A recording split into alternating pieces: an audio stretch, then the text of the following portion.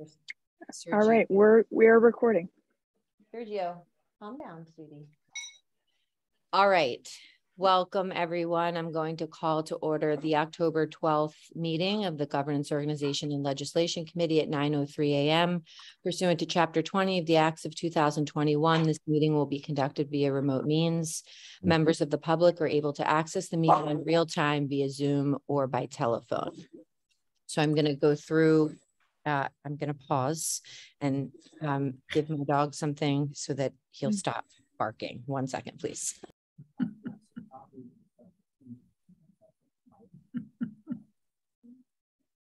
If I start barking, can I go home?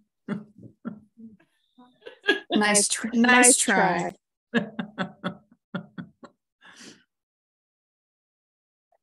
We'll see how long that lasts. Okay, so let's do a sound check. All right, we'll start with Anika. Yeah. Good morning. Good morning. Jennifer. Here. Hi. Hi. And Pat. Here. All right, and we have two Athenas, so you have to. Oh, can you say hello on both, or just the one? I'm just going to use one voice so we don't get confused. All right. Nice. Okay, so as I said, Mandy will not be here today, and I have to leave the meeting at 10:30 for an appointment in Northampton. So I have a sense that we'll be able to get through what we have on the agenda before then. But if not, Anika, if I could pass it over to you at that time, it would be great. I think we're going to be fine getting through everything. I think so too. But okay, perfect. If you need me, I'm here. Okay. Thank you. All right. So I'll just quickly review what we're going to work on today. First, we have some minutes to approve. We are going to review that water bylaw, and so great that we have Anika. I think Anika is the only one on TSO here, right? Yeah. Okay. So that will be great. And then we have I just want to look at my, we did receive this morning 2 sample matrix from Anna. So we'll have those to look at, and to begin that, it will really be a second discussion of the matrix. And when we get to that, we can talk a little bit about process with that. Mandy had asked that the CAF not be reviewed today because she really wanted to be there for that. So we won't be doing that, but we will review section 2, 8, and 9 on the town council policy on making recommendations for town council appointments. So I think I'm going to put the dog outside and, hang on. And then I will go ahead and pull up the water. I'll pull up all the documents. Yeah, one thing, Sure. I'm having a hard time. We get a lot of things late.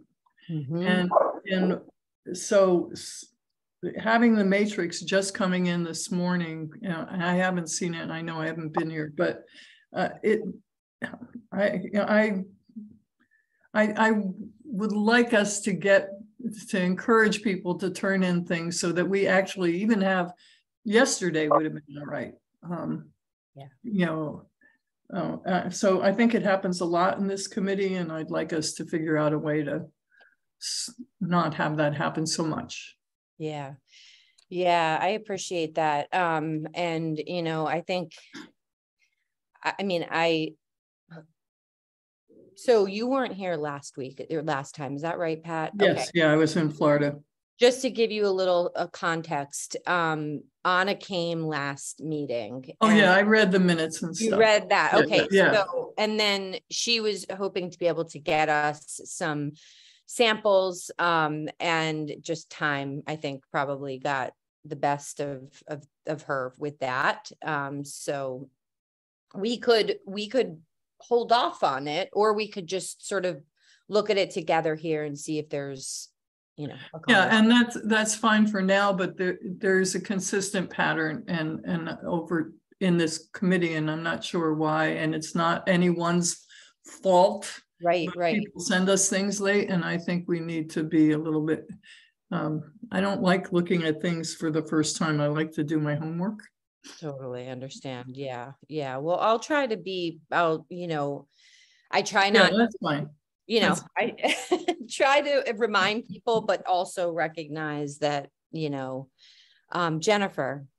Yeah, I just want to say, so I don't know, for whatever it's for me, I find it, because maybe it's set on my phone.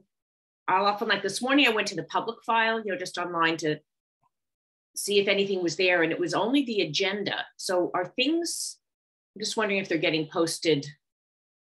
Yes, Yeah. I'll post them today. Oh, okay, thank you.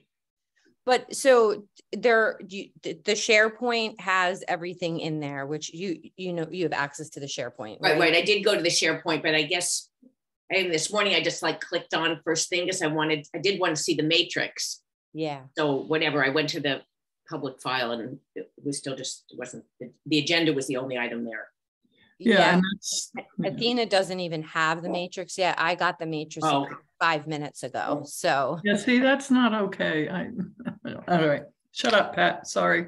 Well, I guess, and one of the things I brought up last time is when Anna had agreed to put some sample matrices to us, I had sort of cautioned that, we all have a lot on our plate, and is that sort of the right process, I think. But it is what it is. So we'll try to do better, I guess, is what all we can do. I really had very little. All right, hang on, guys. Hang on, let me just do that. Yeah, and I'm not blaming anybody. I'm just, I don't like not having time with the material. Right. And it is a ripple because it's not like we're putting the material together. We're sometimes waiting to get it outside. Right. Yeah, so no shame or blame attached to my comment at all for any one individual or group, but so I will be quiet now. Yeah, but this is actually a question for me as the chair. I would like your feedback on. So I waited to put the packet items into SharePoint, and I was waiting for Anna to send me some matrix stuff so I could do everything at one time. I didn't have to do that. I could have put basically I could have everything would have been a copy from last meeting into this meeting's folder, which I have tried to be in the practice of doing, as opposed to saying, just look at the other folder. I think you copy it from the last folder into this folder, right? So if that would be more helpful, like the water bylaw was reviewed in TSO on Thursday. So that and like the old materials from last week could have been put in. And then if we got the matrix, we got the matrix. So there's two things we're talking about. One, the items that we have and getting those into the folder. And two, if we're accepting items from outside places, right, we want to have a deadline and say, if we don't have it by 24 hours before the meeting, then we're not going to take that item up, even if it's on the agenda that was produced a week ago. Am I hearing that? Does that seem like we could have consensus on that?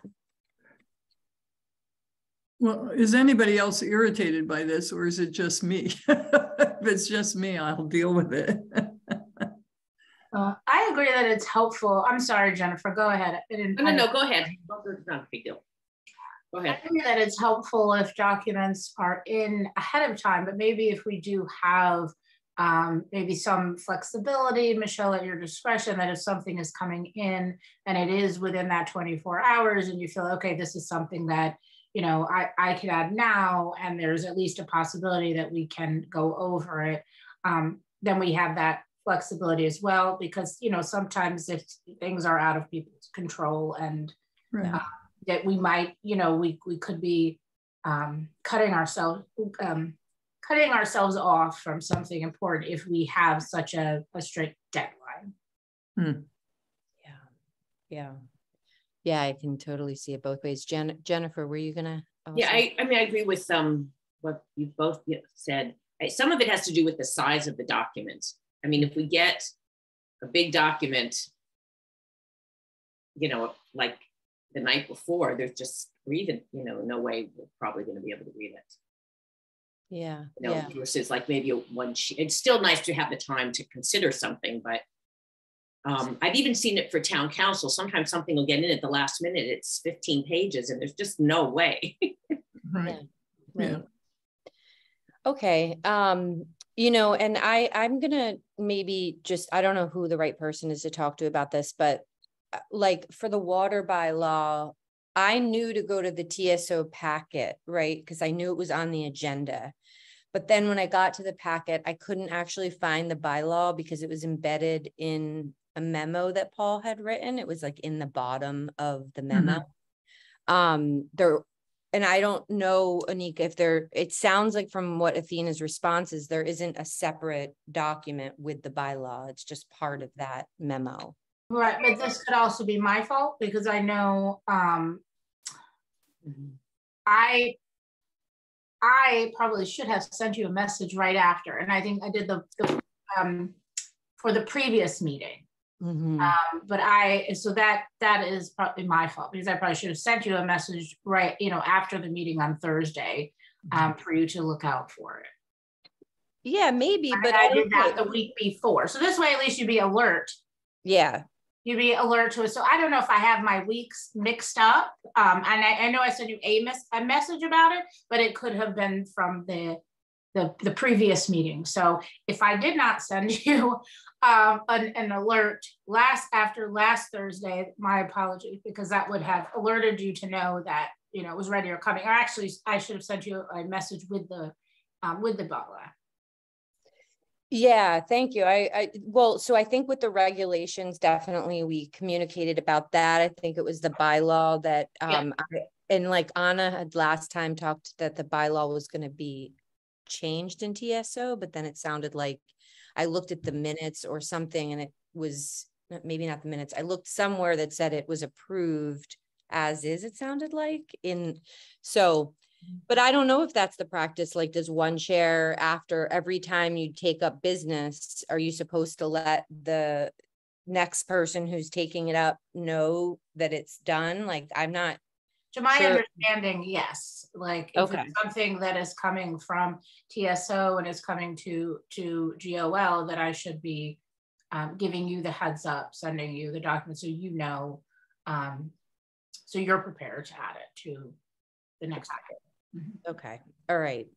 Yeah, I guess because we're kind of like the last stop on the train. I never confirm, but that is my understanding. Okay. Sort of like, yes, Athena, please. I agree. This is like a chair to chair communication kind of thing. If there's a part of this that I can help with, but I try to send minutes at least immediately after the meeting so that you all can communicate with one another about what's ready for the next committee. And especially when things are moving from one committee to another, it's helpful to have some, you know, mode of, you know, here's exactly what we voted. Here are the regulations exactly as we voted them. And I agree that the water bylaw was a little confusing because it was embedded in that memo. But if I can help with that communication at all, please let me know. I may say, Athena, you do more than enough. Yeah. Thank you so much. You have advised on that, and you know I dropped that ball, and I think it's completely reasonable for chairs to be able to follow up with the next step, at least in my opinion. I do not feel like we should put anything else on Athena's plate that we do not have to. And Athena really, and also she takes everything that comes from this committee to Lynn for the agenda setting, because it's sort of, this is the last stop for most measures. So it's ready for council after it comes out of this meeting. So we've sort of been like, I haven't as the chair had to necessarily worry about that as much. Lynn will know, but it's usually because Athena has, you know, let her know. So anyway. Yes, Athena's ground zero for the council. Like I had a question yesterday and I was thinking, do I call this? I was just like, Athena. Right. I wouldn't know what was going on without Athena. I'm so grateful. Really, really. All right. That's enough of that. Take it, kid. Take it. It's right. And here I'm looking at both Athenas, like trying to get you Athena at all. Take both. There it is, a visual metaphor. Well, I will endeavor as the chair to do better to get things, whatever I do have in as soon as possible, at least into SharePoint. I think that Athena probably prefers to wait until everything's in there to put it into the public, but at least we'll know what's in SharePoint. We'll try to get everything in there as quickly as possible. Yeah, and I just want to say one more time, this is not about shame or blame. And I think you've been doing a great job of chairing this committee. So all right, so let's go and let's take a look at that water bylaw. So I'm going to pull it up here. Just give me a quick moment. And without Mandy, you know, it takes a little bit longer. Yes. All right. What's going on? Where is Mandy? You know, at the TSO last week, all of the things today. No, at TSO last week, I was just there for something else, but I said I was just in awe of how fast the bylaw had gone through. And I think Anna thought I was just talking about your meeting last week, but I mean, the whole process, we were getting emails on the council about issues with this. And then the next thing we know, we have a bylaw. I've never seen anything move this fast. It's great. Let it be an inspiration. Athena, would you be able to allow me to share screen, please? There we go. Should be. But, you know, Anna and both Anna and Amy they really dedicated so many hours of work into this. Absolutely. Mm-hmm.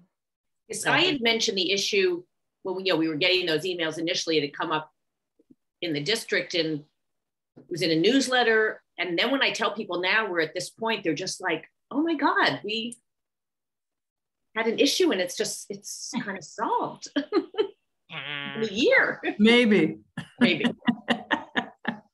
All right, I'm trying to zoom this a bit. While I'm doing that, Anika, would you just tell us, so we finished the regulation, so would you give us an update on TSO and their review of this?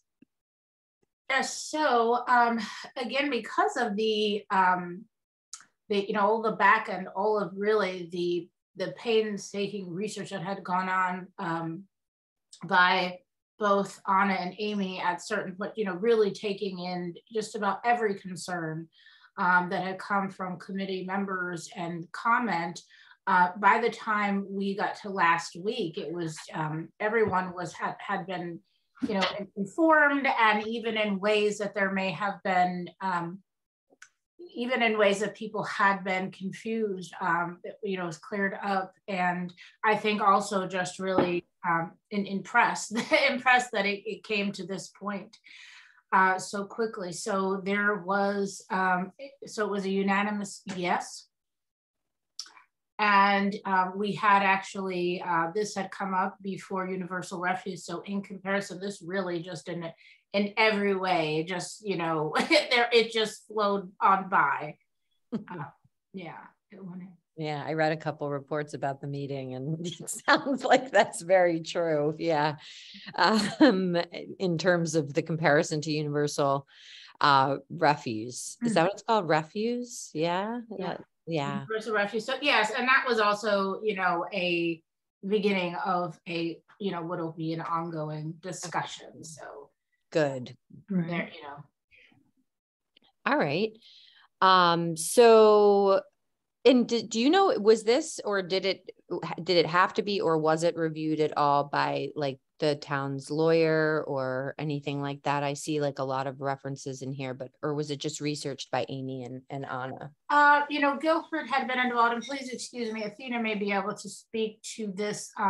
Some of the bulk of this had gone on while I was away or out of commission, but I I do believe that they sought out multiple opinions and from necessary sources, but I cannot recall. I don't want to misspeak.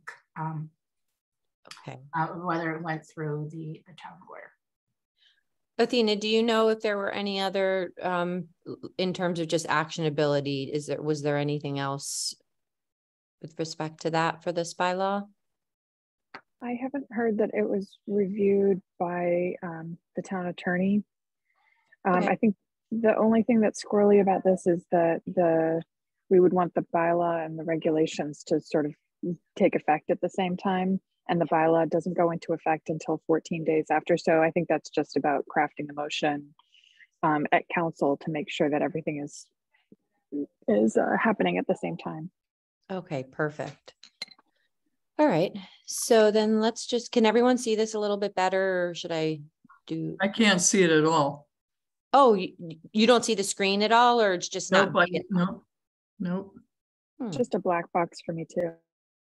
Oh, that's very strange. Okay, let me see. Is that for you too, Jennifer? Just a black box for you? Yes. And Anika? Yes, I see that it says you are viewing Michelle Miller's screen, but I am not. Okay, how about now? No. I just downloaded it to try if that would. Let me try something else.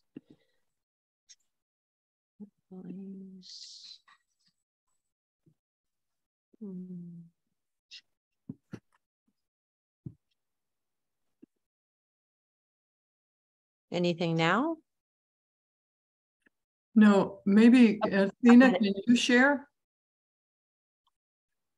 Yeah, and I can also stop and try again, like stop the share. So now you're back, it's back to normal, right? Mm-hmm. All right, let me try one more time here and then we'll see. Anything now? I think it said you were starting to share your screen. There was a flash of white, but it's black again.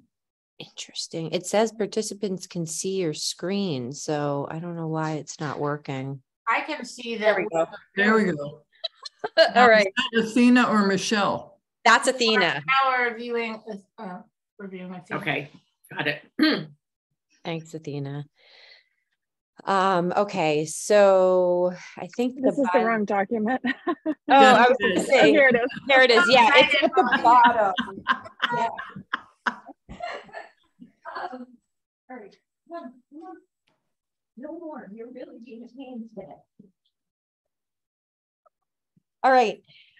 So let's start from the top here. And we'll just go through. I don't have a lot of experience. We haven't reviewed a ton of, these bylaws like this, but Pat, you probably from last year have some experience doing this. Yeah. Do you have any recommendations about how to go through it? If people probably just read through, I mean, if people have already made notes or something like that, we could go that way. Okay. I'm going to read through it again and we can start, maybe just start with A and. Yeah, I guess. Yeah. Consistent. Sounds like more. I'm sorry. No, I was going to ask, so the criminal enforcement piece, Anika, is that, so these fines are going to be set as a separate matter. Is that right? As part of the regulations or, Athena, do you know if like the fines are going to be a separate piece of this? Or it just hasn't been determined or? As far as I know, the fines are included in the regulations. And I think some of the intent with the regulations was so that we didn't have to update the bylaw every time we wanted to change the fines. Right. And then there was some delegation of authority in the regulations. So that will need to be changed. Okay.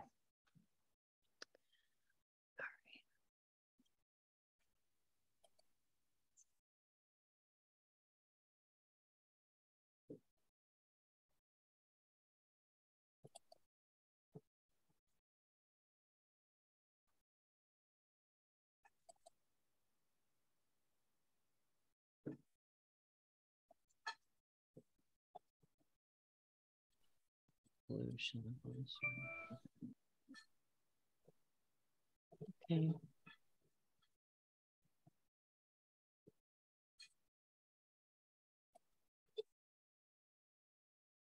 Okay. Okay. Anybody have any comments on A? I don't. All right, then let's move to B.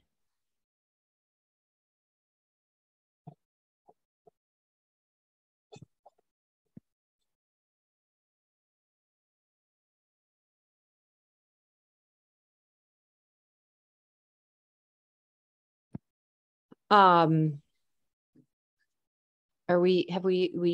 we using Oxford commas? I mean, do we want to get picky here, or because I think after managerial, there would be a comma, right? Yes. It doesn't, yeah. I usually put that in like that. Yeah, and I think that we've used it up above. Athena, I'm gonna take notes, I guess, because we don't have a Word version of this.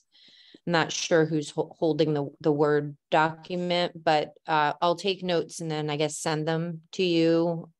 And yeah, to you, I guess. All right, so we're gonna do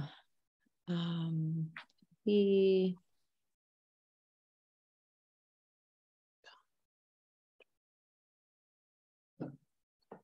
all right. And then C.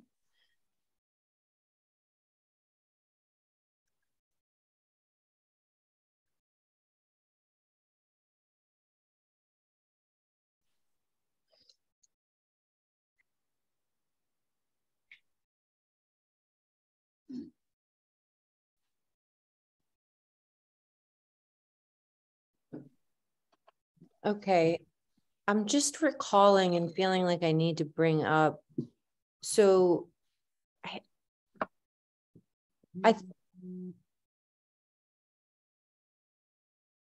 maybe I'm confusing another matter, but wasn't there some, oh no, that's probably the residential bylaw. But so we did not decide to pass off the amendment of the regulations to some, so the town council is always the body that will amend the regulations. Does anyone recall anything related to that? Can you repeat that, Michelle? Yeah, when we went through the regulations, it was agreed that the town council will always be the body that will amend the regulations. Maybe I'm confusing this with something else where we said the town council would create the regulations, but then another body would amend them. Well, in this case, we are the water commissioners, so we would think that. Okay, that must have. I may be thinking about with the Board of License Commissioners, yes. Yeah, with the fees for the rental permits. Yeah, that's different. That's different. And also I think the fee, we recommend the fees. Oh, I don't know. Okay. All right. Going on. So, all right, D.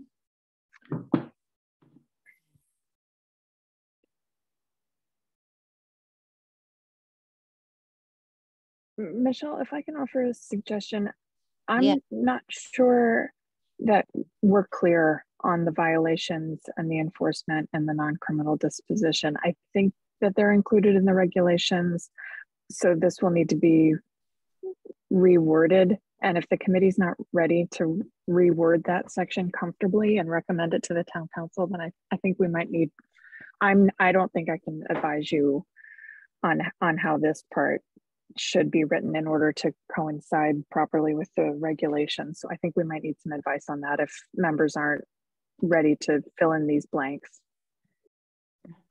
Yeah. And I also had a bit of confusion, and I could be confusing this with something else, that the fees, that there may have been discussion that they have to be reviewed in some sense annually. So what that is updated. So I with Athena there. Do we want to pull up the regulations and just take a look and see if we can figure something out? Or who would be the right person to talk to about this, Athena? I opened the regulations and because I thought there is a fee schedule.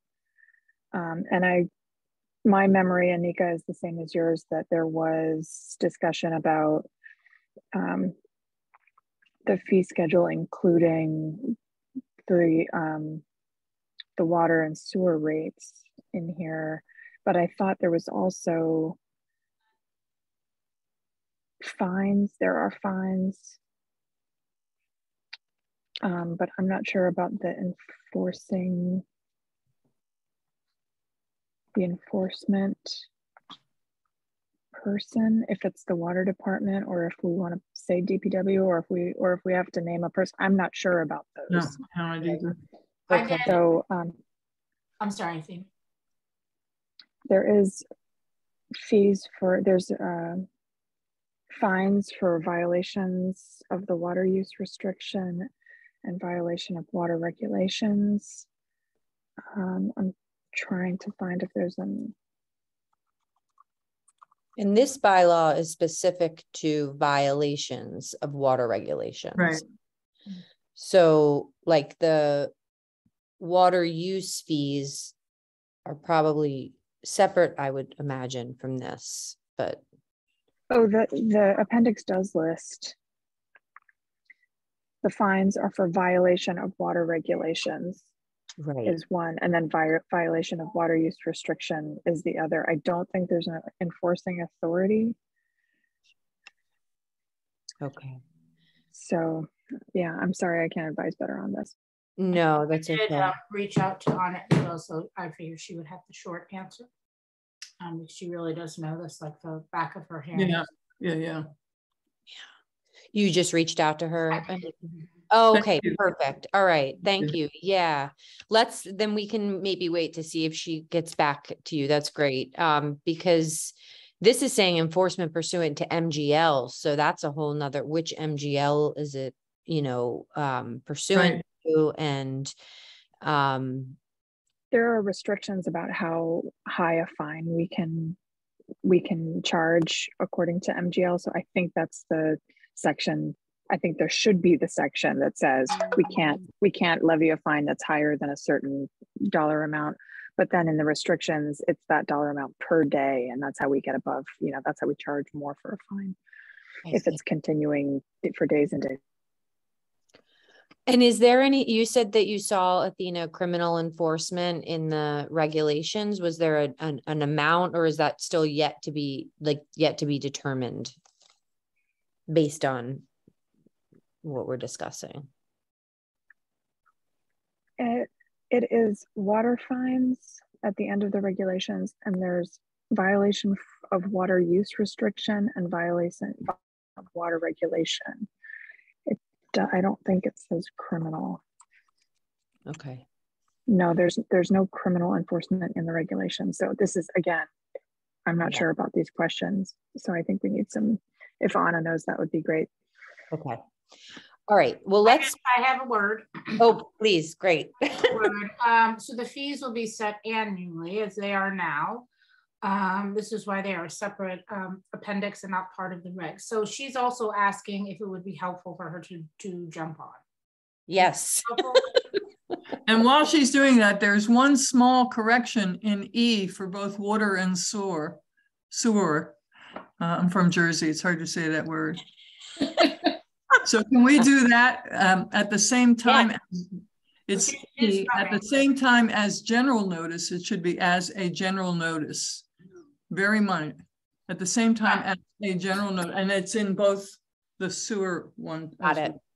Okay. That's the only grammatical thing I saw. Okay. Coming to explain her baby now.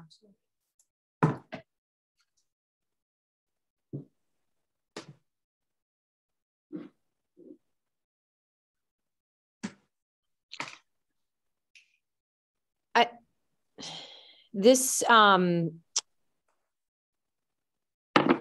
hearing notice on the town website is it, what's that called? A semicolon? Provided, however. Where are you? So in E. Yeah.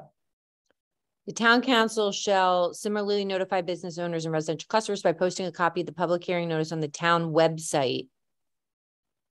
I'm just not sure of the use of that punctuation. Yeah, provided, however, that nothing. Yeah.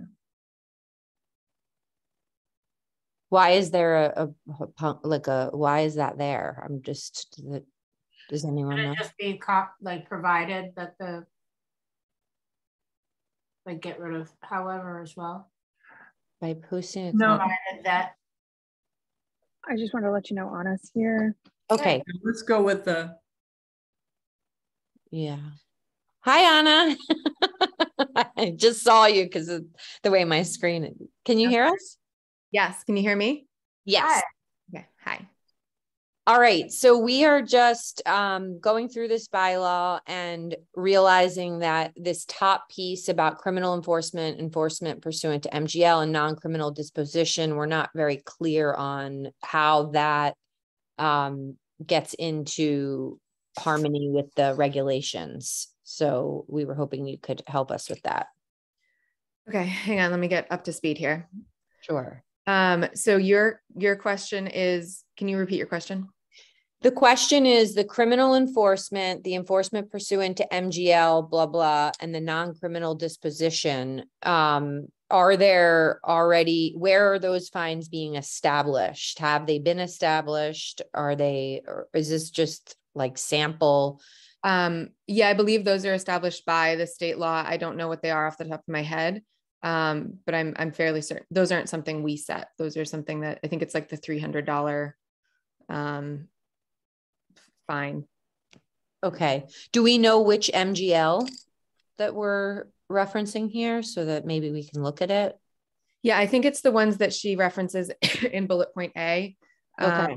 Chapter 40. I can look those up if you would like me to really quickly. One second.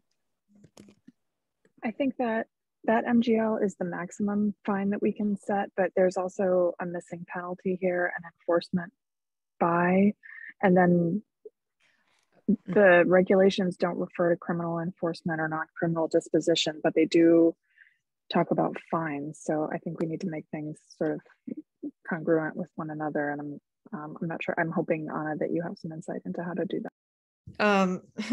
Okay, so I think that the enforcement we set in the regulations, is that right? Or no, sorry, the enforcement we set with the town manager. Hang on, I'm reading through. My brain is having trouble switching gears from what I was just working on. I'm sorry. Yeah, understandable.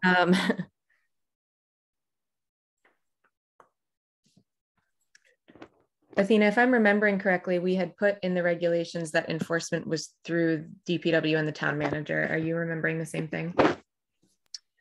I just looked at the draft of the regulations that I have, and it doesn't say the word enforcement in them. Cool, great. That's why I'm having so many questions. I'm having a hard time answering these questions because it's not exactly written out in the regulations, and then I'm not sure if this section would just indicate that these fines and penalties are per regulations, or how we want to reference what's in the regulations here in the bylaw.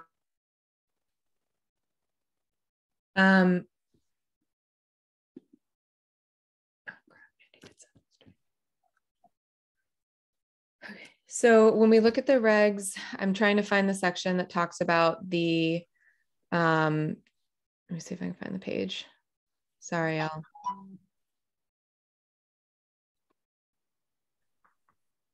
And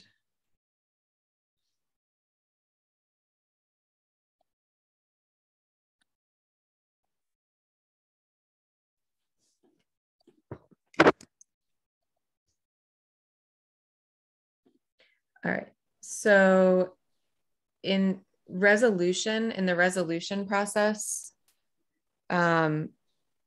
we talk about how violation of these regulations will be determined by the water by the DPW, and they assess appropriate action, including if a fee or fine is involved in accordance with these regulations. So we don't say the word enforcement, but that is the section where we talk about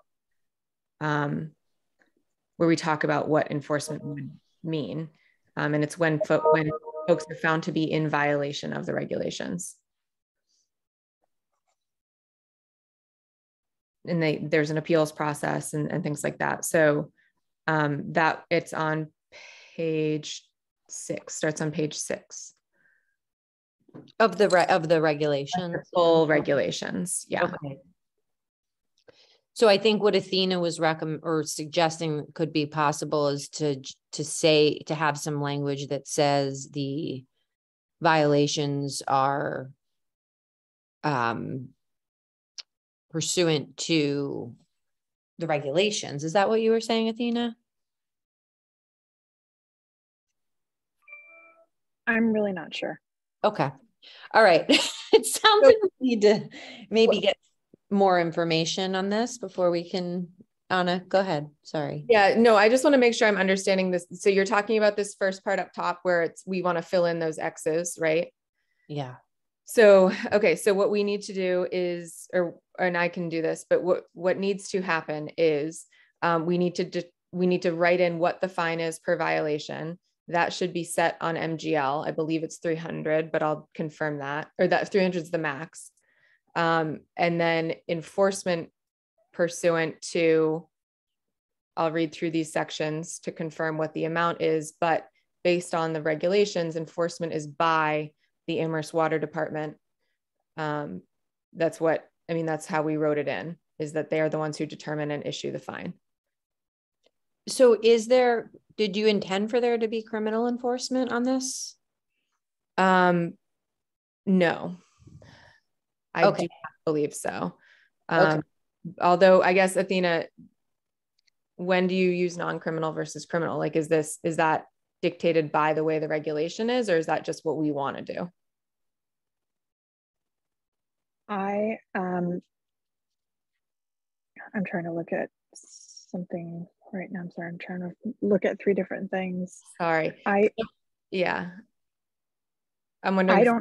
I don't have good answers to these questions. And that's why I suggested before, when we started looking at these, and I realized that there's still these missing sections, that we might need some advice about how to make sure that all these references are correct.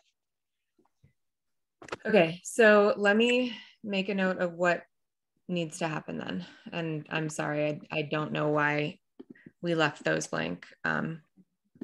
Sorry. Well, we were just saying how wonderfully quickly this whole thing has moved through, and really giving you a lot. It got to GOL. Don't give me any. No, she was saying how much, you have put into this, and it's all very true. So if we have to slow down for a moment, I think that's okay. We'll all. And if I'm not mistaken, I remember this being explained clearly. But yeah. So I'm going to email Amy and Paul, and I'm going to ask, one, does it have to be criminal enforcement? Right. And by the way, if it's criminal enforcement, I mean, only the police really can enforce it. So in terms of an enforcement party, if there is a criminal enforcement, it's the police department. I don't see why the criminal enforcement throws me off. The only reason I think that it might be, the only rationale I could give to it being criminal enforcement is if it's for some reason required by state law that it be, right? Like, that's the only way that I can understand that being a criminal enforcement. And so that's why I want to go through and look at those references. Okay. Anna needs to go through and revisit references. And Anna, while you're writing that, the first question I asked when we pulled this up is whether this had been reviewed by KP Law. And I'm wondering if, given all of this like state law stuff that's in here, if you have any feeling about that. To my knowledge, it has not been reviewed by KP Law. I would be comfortable with a KP Law review, and this also came from Paul. And so I'm not as my discomfort isn't as high. Yeah. I hear you. Yeah. Maybe that's a question though that we should also be asking is, should this be reviewed? Just because I've now with a couple of other things, including the street signs and for houses and buildings. And then I just got a legal review back for discharging of firearms. And it made me aware that like some of our bylaws aren't even in line with the state law, and that's really concerning. So in my mind, so I just want to make sure that this is going to be in line with state law. Michelle, if I may, it seems like the appropriate thing in this enforcement section is to refer back to the regulations, because it doesn't make sense if there's a fine in the regulations. It doesn't make sense that we would have to amend the bylaw and the regulations, especially considering that amendments of the regulations require many of the same things that the bylaw would require for us to the steps that it would take to change them. And I think the intent of having regulations separate from the bylaw was that we didn't have to go through those same steps twice. Yeah. But I think that it would be helpful to know from somebody who knows absolutely for sure that we can put in according to regulations in this enforcement section rather than spell those things out. Yeah, because the regulations do reference specific fines and MGL sections that correspond. So a lot of the fines specifically for like tampering with a water meter are set by the state. And so the regs themselves reference those. And so I can do some of the cross-checking, but I think like Athena said, it's trying to just reference the state law so that we don't have to we aren't actually really setting them. It's just referencing what the state says. I do. Well, there's some that are set by state law, but then the regulations also have fines. Right. So there would be some reference to MGL about, to me, it seems appropriate that there would be a reference to MGL about what fines are levied by the state, but then there are also penalties in the regulations too. So it seems like we would need both references. Yeah, that makes sense. I'm also wondering if bylaws require a certain form that like has to include non-criminal and criminal if there is criminal on the bylaw itself. So somebody doesn't have to go fishing, Yeah, the fines, Athena, that makes sense. The fines are established in Appendix A, which I think Anika mentioned to y'all is the how we're kind of trying to do this so that we don't have to rewrite everything, is that Appendix A is what's revisited. So the water fines and the violation of water use restrictions are 50 for the first offense, 100 for the subsequent, but that's what, as far as I know, that's the only thing that's established by the regulations and not by MGL, because everything else right below that, I'm on page 26, the last page of the regs. Everything else says as prescribed by Mass General Law. So I think that's my understanding, is those are the two that we set as a town, and everything else is set by the state. Yeah. And it would be interesting to know when we are clear, it could just be clearly defined with like a criminal enforcement regarding an entity that would be seen in violation of public health, safety, environment, and general welfare, as included in A. I was actually just reading an article. I have to think about where, and it definitely wasn't here. It wasn't even in Massachusetts, but it was in regards to a very large apartment complex and management and owners. Like there were just all kinds of problems with pipes and therefore pollutants and whichever. So and there had been multiple fines and warnings and documents. So I know that was criminal. So it could, hopefully they're just clearly defined. Yeah. All right. Go ahead. No, I was just going to say, Anna, it sounds like you're going to write to Paul and to Guilford and ask these questions. Are you clear on what questions you're asking? I want to read them out loud one more time. Please so, question 1 is, does it have to be criminal enforcement and why? Question 2 is, if so, can DPW enforce that? Wouldn't it have to be APD? Question 3 is, Anna needs to go, it's not a question, but I need to revisit the references just to confirm. Question 4, should we get a legal review? Is this aligned with state law? Question 5 is, what are the fines set at? The enforcement say the max. Are we going under that, or are we saying that it is the max set by state law? So basically we're filling in the X's and the titles, but we're doing that based on state law because our regulations have the local fines, and those should be in the appendix, not in the bylaw, so that we don't have to revisit the bylaw every time we want to change the fines. Yeah.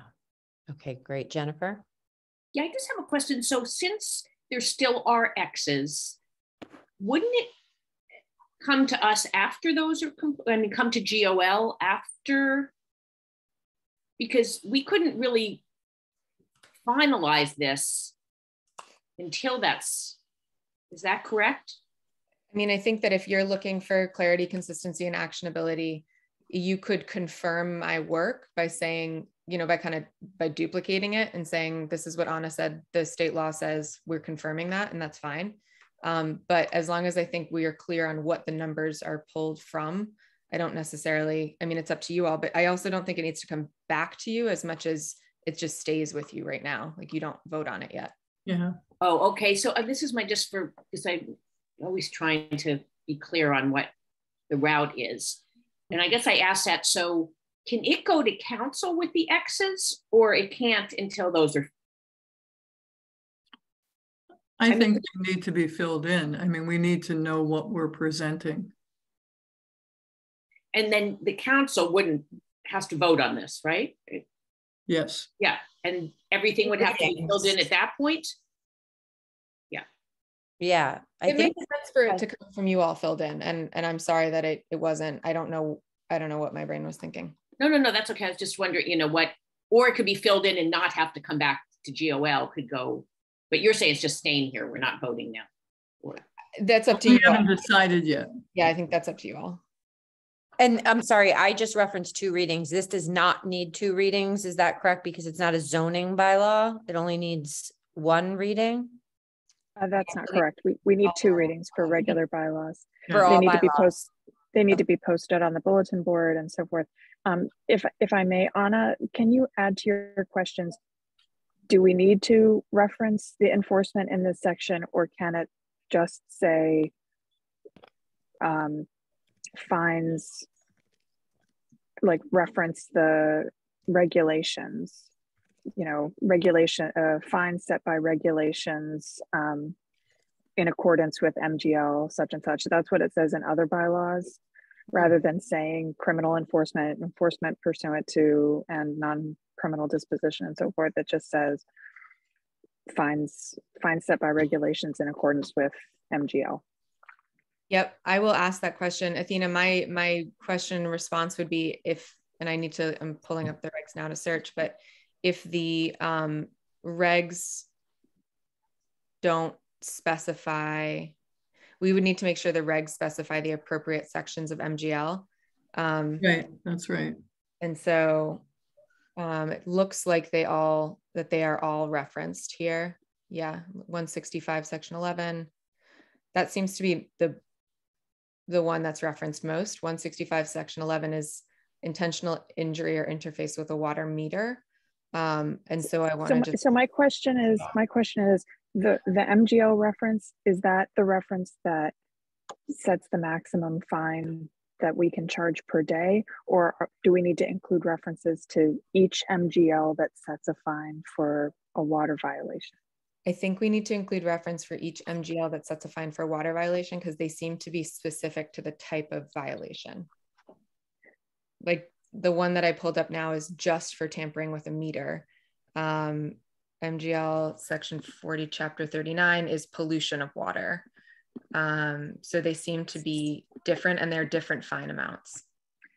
Right. So if the bylaw refers to specific MGL and fine amounts, then if the MGL changes, then we have to update the regulations and the bylaw, which is why, you know, that's what I thought the intent of having the regulation, all of the fines include and be included in the regulation, so we don't have to update them in both places.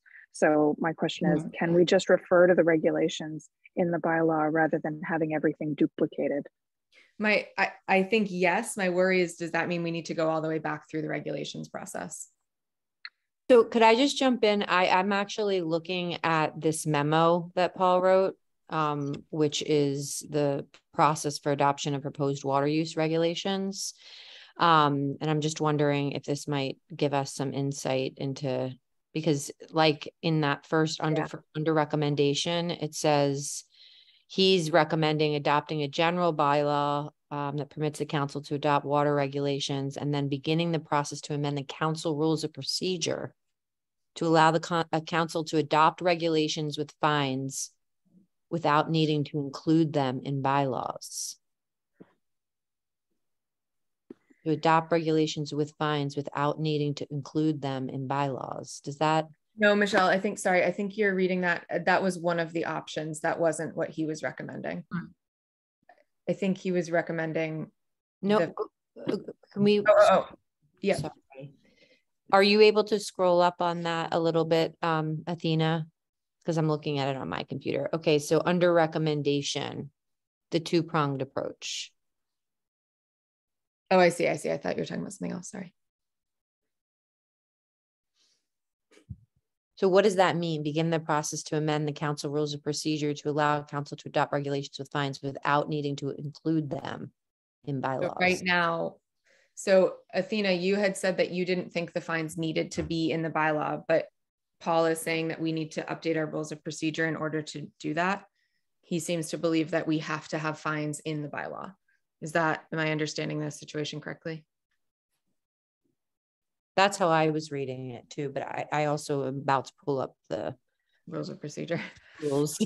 Yeah, I'm sure you're already on it. But I'm not sure that there are references to needing extra steps. There's the word fines isn't in. Any council action that provides for the imposition of a fine or penalty shall be in the form of a proposed bylaw or regulation. So I'm not sure. So it seems that we've already done that. Mm-hmm. So I feel like there are too many questions outstanding. Okay. That we're not sure about to move forward right now, but that's just my suggestion.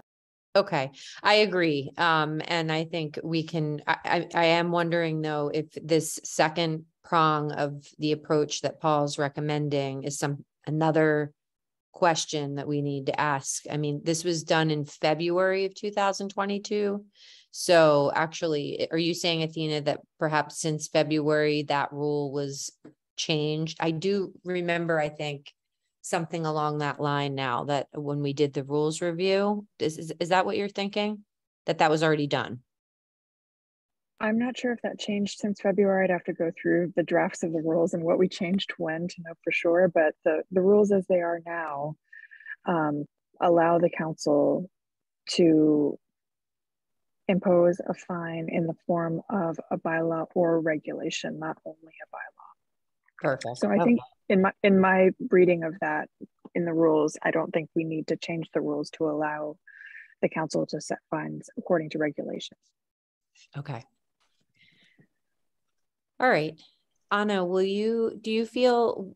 it be helpful if you copy me on your email just to keep me in the loop about what's going on, or at least, yeah, that would be great. And maybe Athena too. Okay, so are we ready then to go back to the semicolon? Yes, I would like to go back to that semicolon and actually ask Anna about it while she's here too, if that's okay. In E, Anna, down it's correct. The semicolon is correct? Yes, it's a conjunctive adverb. It's bringing two complete thoughts together, and some of the conjunctive adverbs are things like however, therefore, consequently. Okay. That's what I was going to say, conjunctive adverb. But do we need the provided? Okay, so provided, however. Yes, because it makes more sense with them. Yeah, it does make more sense provided, however. I just, I don't know, something seems so off to me about that, but I think if that it might just be weird. Yeah. Trust me. I do. Watch, Mandy will come in and go, no, but no, it's fine. It's good. Well, Mandy's away, the commas shall play. All right. So, any other comments or questions on this? All right, Michelle, I'll CC you on this. I'm going to try to get a call with Paul this week just to confirm this will be continued at the 26th meeting, which I can be at. Okay. Yes. Yes, we'll make sure it's on the 26th. Is that okay? Yeah, we have a lot on the 26th because it's our first town manager goals meeting. And then we have other things, but it's fine. Hopefully, I mean, it seems like there shouldn't be any big shock. There shouldn't, let me phrase this. There shouldn't be anything that majorly shifts it just answers these questions, right? There shouldn't be any changes to the 3 things that y'all are looking for. Clarity, actionability, etc. And so hopefully it'll go fast. We can just, although if a legal review is needed, it may go less fast. Right. So we'll just wait and watch on that one. Yeah. Okay. Thank you, Anna. Thank you for joining us. Thank you. Thank you. All right. I had in my mind that one was going to be like a really quick and, it was a good experience though. It's really good to, Okay. I'm sure it's still going to move faster than a lot of other than everything else. I mean, yeah. even if it does have a legal review. So, right. Yeah. Well, no, that can slow it down enormously. KP law is difficult. Just a lot of, it takes a while on those. All right. So let me just pull up the agenda here.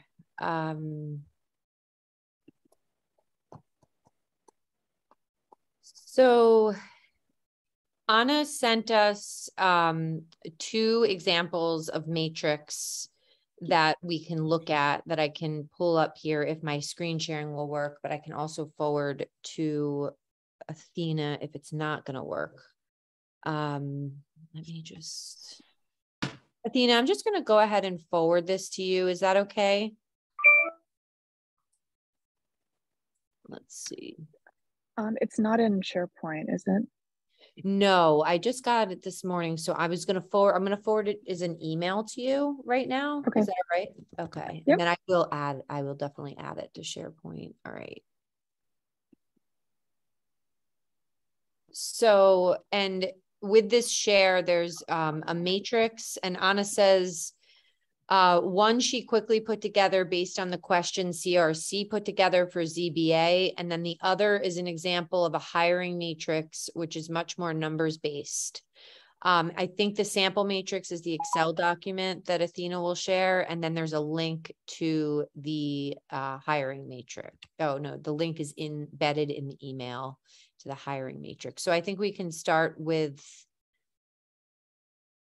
Athena, have you shared yet? I'm going to try to share one more time just so we don't have to bother you with this. Let me just see if I can. I haven't received it yet, so I'm just waiting for that email. Oh, okay. All right. Let me, while that's going through, see if we can get this to share one more time. Do you see my screen right now? I'm just seeing a black screen again. Jeez. So you wanted me to share the sample matrix, is that correct? Yeah, let's start with that one. Yeah. Okay, one second.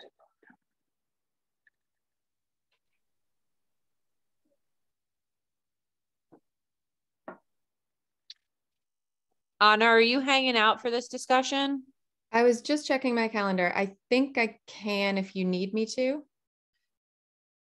It's totally up to you. If you want to maybe even just to explain this, and then if you need to jump off.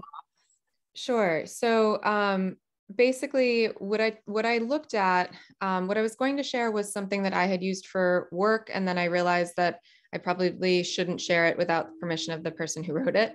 And so I tried to adapt it slightly, but basically the way that this worked is that the person who was the person doing the hiring took elements of the job description or what we were looking for and put them across the top, and then put a scale of 0 through 3 and shared. Can you make it bigger?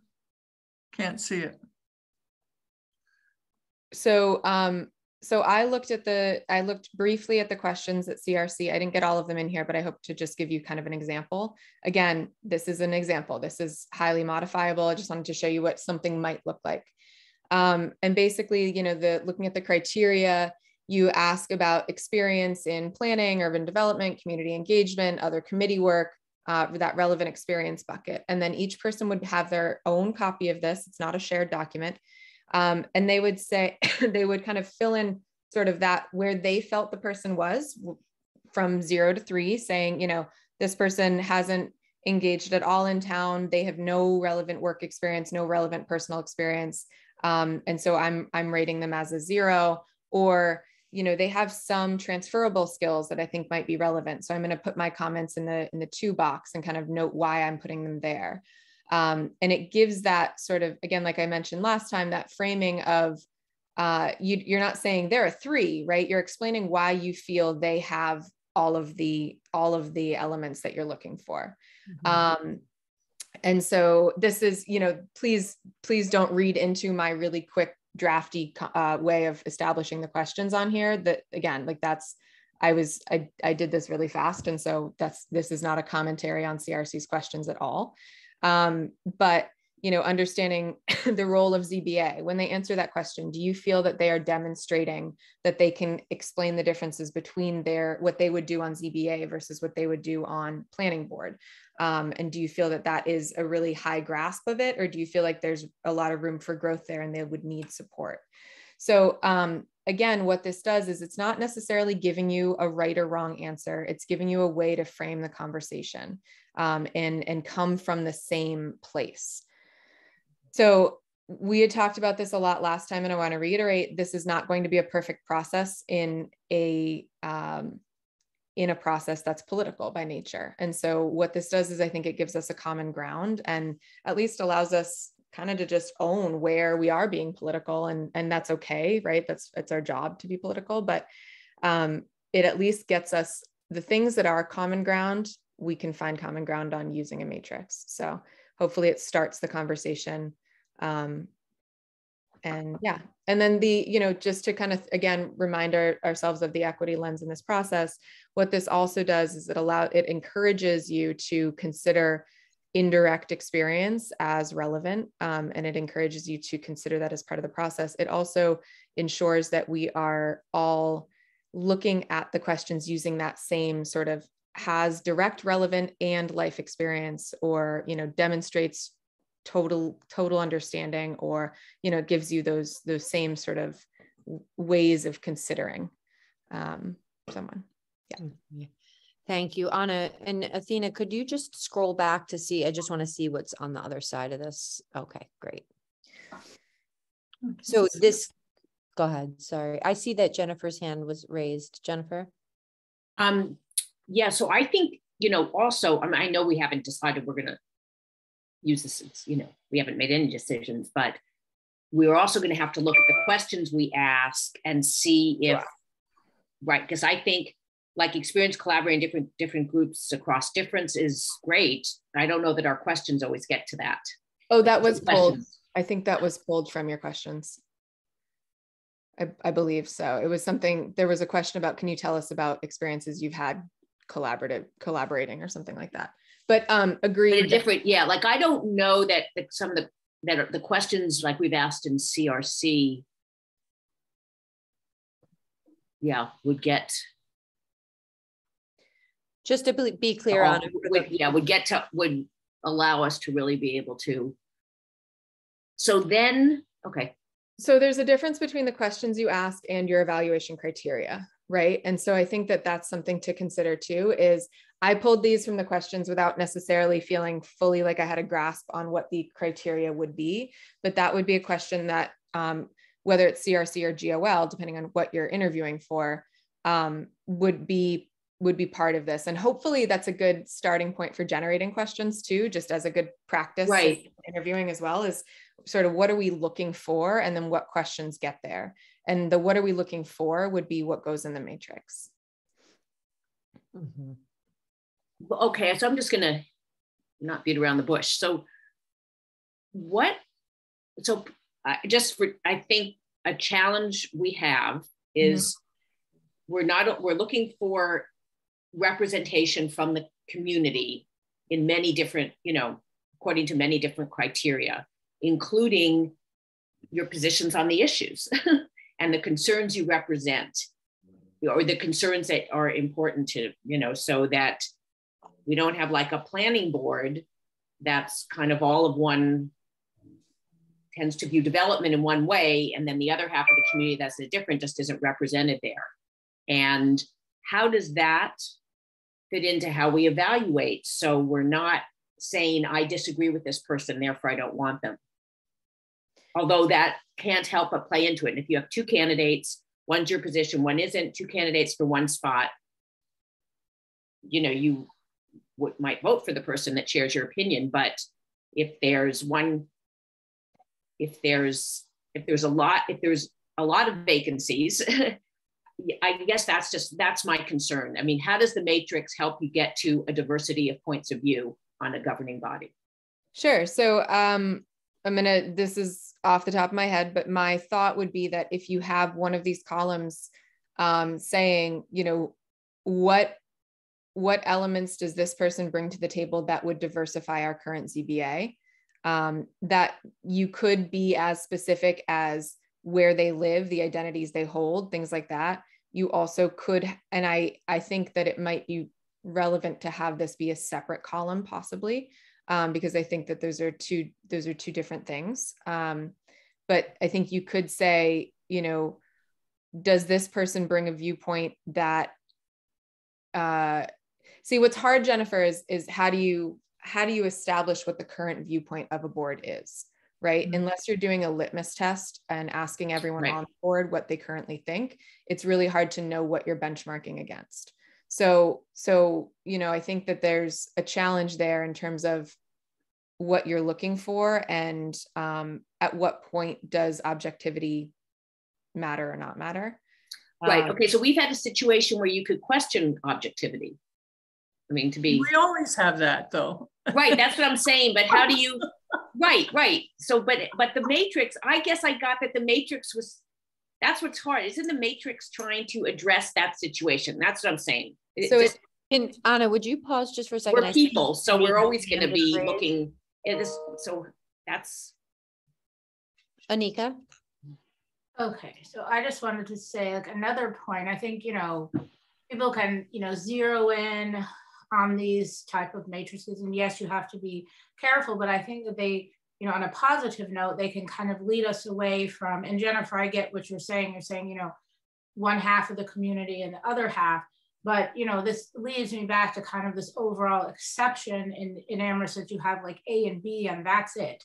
And, I know that, when you take the part of the community that pays attention to local government and the issues and comes to our meetings, that's the case, but we're also missing out on a huge number of people that aren't A and B thinkers. They might be middle ground and pushing, some way. And I think this kind of A and B mentality or perceived mentality does turn a lot of people off from wanting to be involved with our committee. So I think just anything that opens the door for variety, for true diversity, because I think that we have many committees that, when you really look at what is true diversity, you have diversity within diversity. I mean, we're lacking. So, I'm supportive of anything that can help us, open the doors. in that regard, to encourage more people to be involved, so we're not constantly like figuring out, do we have a balance of the A and B, one side or the other on a committee, and have more of a true representation of our community as it actually stands, outside of the people, though I appreciate them all very much, that come and attend meetings and really follow local government. No, I agree, but we're trying to, I guess, sort of have it that we make it a little more objective and not who we personally like. And I'm just, want to make sure this helps get us to that. So I think my response then, Jennifer, would be that I don't know that we should be asking the question of, do they have views that I want to see, right? So if we're looking to make this more objective, and we're looking at boards like Planning Board and ZBA that are following written regulations, then, what questions we ask should be, are they able to follow those regulations and promulgate those regulations? So I think that this does go back. Oh, I agree with that, but when that doesn't happen? But this is where that matrix can help, right? So that when we're looking at this, if you're looking at the sample questions that I threw out there, it wasn't, do I like what this person says? It isn't, does this person believe in XYZ that I also believe in? And this is where I get to that point of, this helps us get closer, but we are a political body, and ultimately that political lens might come in. I think what's also interesting is to look at which appointments the council retained and which the town manager does. And when the town manager does appointments, that it is, I would love to see him using a matrix as well. However, it's a much more objective process, I think, because he is not a political entity. And so it's interesting to me to consider when and how that political lens can come in. And I think that my personal opinion is that we have foregone all of these other, really, maybe not fully, but we have foregone many of the very important elements of appointments in favor of that political stance. And so bringing back something that grounds us in objectivity, like a matrix, will help, because you also can't throw away all of the other things that are on this matrix if you do have that political discussion. That's one element of all of these things that all really matter. So I agree with that. That's what I would like to get to. Yeah. Pat? Yeah, I'm struggling, not just now, but over many meetings. From you said when that doesn't happen, meaning when it's not looked at objectively. Is that because if I say that when the person I wanted didn't get it, or I'm not heard because I didn't get what I want? And I really think a matrix can help us look at a range of things. And believe it or not, because I'm sure you probably don't about me, but what I'm always looking for is somebody who can collaborate across differences. And that is critically important to me. But somehow or other, as a community and as individual members of the council, we've got to stop deciding that we didn't get heard, or because we don't get exactly what we want. And I think it's a disease that infiltrates this community. And finding a way to insulate or wear a mask against that would be very helpful. A vaccine would be even better. So I just have trouble with that statement. It's a privilege to kind of to feel that way, Yeah. I agree, definitely. Yeah, I just want to say, so on the CRC, I voted for two candidates that I actually don't agree with very much, but they were totally qualified, and there were more. So yeah, so I'm not looking to get, it's not that I don't feel heard if I don't get what I want. I just think that, yes, sometimes we need to support people because they meet all these kind of criteria, even if we don't share their point of view. That's what I'm saying. And I totally agree. I would also just add and argue a little bit that I don't think that as a community, we are hearing each other. Well, yeah. So yeah, but there are degrees. that's the disease. If we were listening and hearing each other more, I think that we would have a lot more abundance to work with than what we have right now, which feels very limited. Anika? Yeah, I just wanted to say I'm not sure if they received that way. My comments were not to you, Jennifer, or anyone here, just in general, about the community, and something that, what I hear all the time. And I think that, we, there's a large population that is, actually, viewing, our discussions and ours, meaning, local government and town council, as very, kind of A and B. And that is in fact a turnoff for a lot of people, because it's seen as, diverse is at one side or the other, and a lot of assumption about views. So, my point was just that, we, it is pretty, fancy and privileged to think that, you can set up a committee just based on, kind of two very distinct and passionate point of views, and see who gets the most votes, as opposed to having, folks that are coming from, very different places with just different perspectives and overall views and ways of, you need to have some bridges in between, I think, the committees as well. And I think that we are lacking in a major way in that department. Okay, so I'm just going to pause us because I have to leave at 10:30 today. And so just want to check in with the committee here. I do want to get the minutes that we have approved. If we can go ahead and do that quickly. Anna, if you please feel free to jump. Thank you all so much. Thank you. Appreciate you. Thanks a lot. All right. So we have the September 28th meeting minutes to adopt. Has everyone had a chance to look at those? Okay, so I'm going to move to adopt the September 28th, 2022 meeting minutes. Is there a second? Second. Okay, Anika seconds. And any further discussion? All right, I'll start with you, Pat.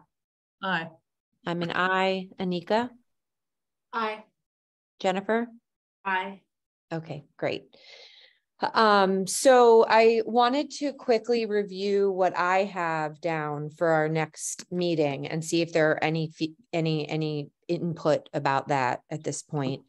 And it was a bit of a challenge because Mandy really, particularly the CAF and the regulations that Mandy had proposed looking at, she wasn't able to be here to do that. She did for sure say she wanted the CAF to be when she was here, and I think would like the other piece that's on the agenda today to also be part of that discussion. So what I had on my agenda here for our next meeting was it was going to be our first discussion of the town manager goals. That was something that we talked about several weeks ago. I think Lynn might even be joining us for that. I have to check in with her. And then, as I said earlier, I received a pretty lengthy review back from KP Law on the firearms bylaw that we talked about several weeks ago. So I received that yesterday. Wasn't in time to get it onto the agenda for today, obviously, but it will be on the agenda next week. And you know what? I'm just going to go ahead and say right now, I'm today going to set up the packet in SharePoint for our next meeting, and whatever I have right now and anything that needs to be duplicated from today's meeting, I'll just dump in there now. And so at least we'll be able to look at it internally sooner. Thank you. Of course. Yeah. And including that firearms piece, which I think was really interesting. And then I also have that we would do a mock trial of the matrix. I don't know if this group feels we're ready for that. Maybe that would be the easiest way to sort of jump in and decide on questions and stuff. Anna agreed to be the model for that. So Pat, last week you weren't here. We talked about doing like a mock trial of the matrix with a person so that we could actually go through and as if we were interviewing them and each use the matrix and then be able to have a discussion based on that to sort of pull out where there were issues, where things worked, where they didn't.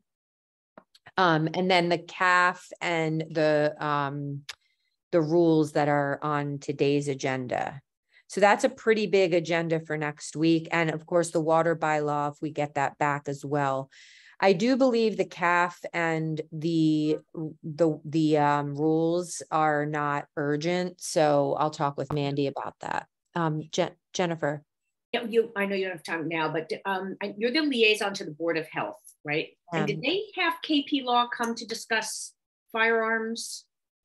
Not yet. Their last meeting, which I attended, they started the conversation. And I actually brought to the attention of both Paul and Lynn that they were also having a conversation. And so that maybe we want to see how we could do a joint. Yeah. Exactly. Yeah. So thank you for reminding me because they have a meeting actually tomorrow. So I think it would be good for them with Paul's permission to share that KP Law thing with them as well. So I'll ask Paul about that. Any other questions or comments? Okay. So do we feel good ending the meeting now? Is that okay? And then we'll take everything. Okay. All right. Can we do a I'm sorry. Can we do a quick, there's no public attending, so we don't have public comment. Thank you. Just was going to do that. Yes, absolutely. So just looking at attendees, we do not have anyone in the attendees. So public comment has been called and there is nobody here. And if there aren't any other questions or comments or concerns, then I will adjourn the meeting at 10:29. No complaints. Okay. All right. Thank you. Thank you. Bye-bye. So Athena, are you and I staying on? Oh, that's right. Yes. Let me just a second here to stop recording.